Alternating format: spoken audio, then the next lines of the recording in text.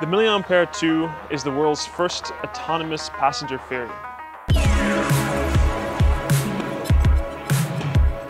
It was designed and built right here at NTNU and works like a super high-tech elevator.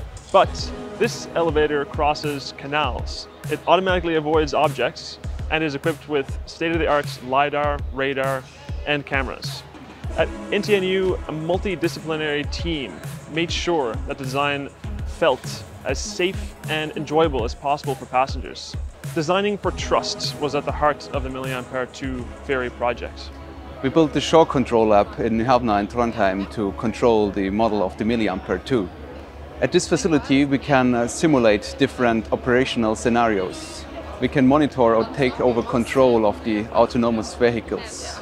The lab allows us to test ideas before we implement them in the wild.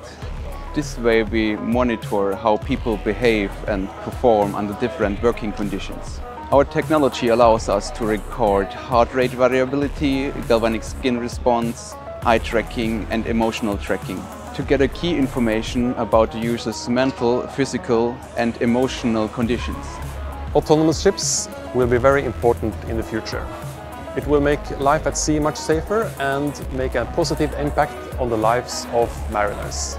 In addition, it will make shipping much more sustainable by reducing fuel and reducing emissions.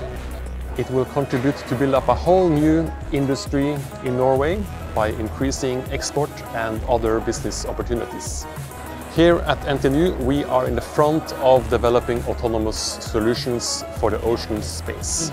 We are really excited to be part of this environmentally friendly business and industry adventure.